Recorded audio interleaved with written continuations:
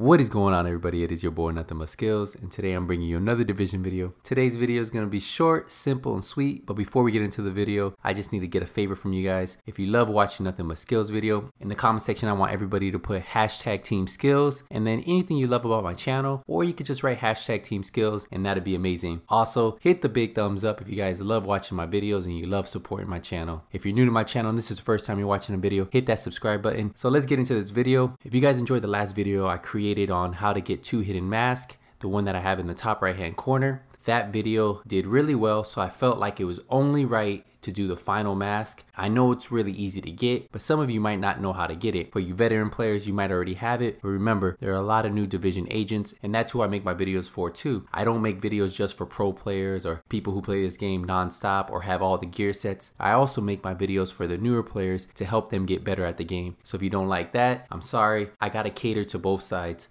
The newer players, guys coming back, and the veterans. So let's get into this video. So the mask I'm talking about is the Shady Mask. This mask is one of the final 3 hidden masks. It's one of the easier masks to get since all you have to do is grind exotics. So let me take off this hat so that way you guys can get a better look at it. So there you go. This is the mask without the hat. Now how do you get this mask? Well, all you really need to do to get this mask is equip every single exotic in every single slot you have. So you need the Barrett's Bulletproof Vest.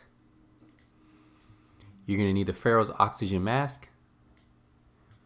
You're going to need the Short Bow Championship knee pads. You're going to need the Ninja Bike Messenger Bag. You're going to need the Skulls MC Gloves. The Colonel Bliss holster. And then any exotic primary that you have, you can put on here. I have the Caduceus. And then any secondary primary you have. So I have the Hilder. But you can put the Cassidy, the Historian, the Urban MDR, the Warlord, the Pecan, the Ear, the Historian, and the list goes on.